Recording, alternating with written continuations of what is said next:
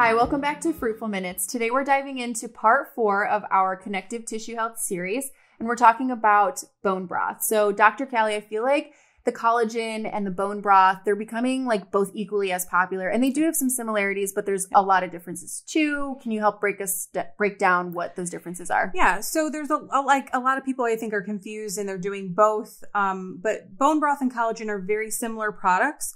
With bone broth, you're getting a lot of collagen.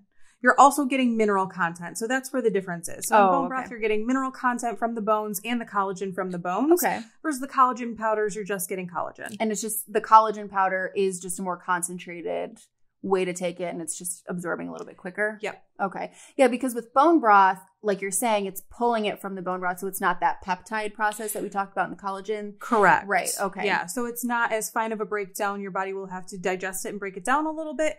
But again, it's bone broth is old school grandma's chicken soup, tons of nutrients in there from the bones themselves, which is great. But it takes a little bit more from our digestive system perspective to utilize the collagen in there. Okay. And then as far as like the process of the bone broth. So like you were saying, grandma's chicken noodle soup. Right.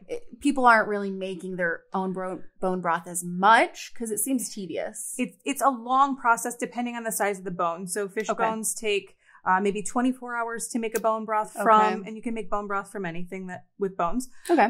Beef bones take 72 hours. It's a long, slow cooking process to pull out all the collagen and mineral content from there. And a lot of people don't have the time anymore because they're not at home all day. Sure. Right. Or they don't want to leave something on the stove for 72 hours straight. I get that. A lot of people do like a crock pot method where, there's less fire risk, but it's still an electric appliance. Absolutely.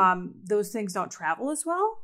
Because you can make big batches, but then you got to freeze it. So powder's a lot of people are switching to the powder for convenience sake, especially for travel. Yeah. Well, and you can probably notice like how much you're actually getting from a powder versus if you're making it at home, you don't really know what you're getting. You don't know what you're getting. You are getting good quality stuff if you're taking the right time to do it. But a lot of people are like, oh, I made chicken noodle soup in 12 hours.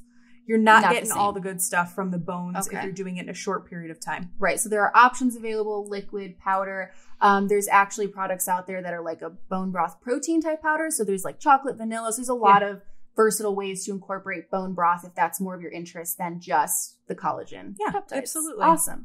Well, thanks for sharing those tips.